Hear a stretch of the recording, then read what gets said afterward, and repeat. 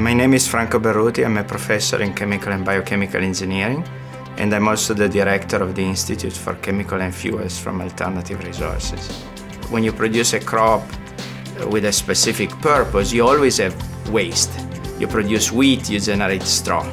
You produce grapes, and you generate grape skins and grape seeds. Whatever is left over can be transformed into these crude oils that we call bio-oils, which are essentially the building blocks of many chemicals and fuels. Nature has used biomass to make petroleum over millions of years, deep in the ground, under pressure and under high temperatures. We make a similar product that has the same potential. We do it on the surface in a few seconds.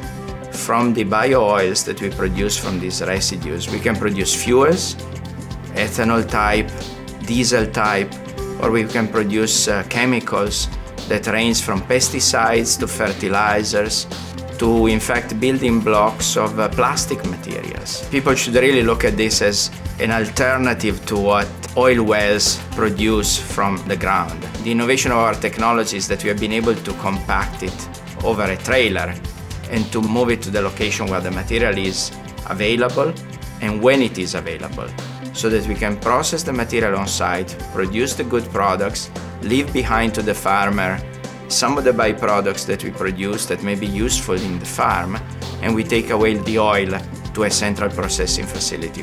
The new program in green process engineering is quite unique. First of all, it is the first program of this kind in North America.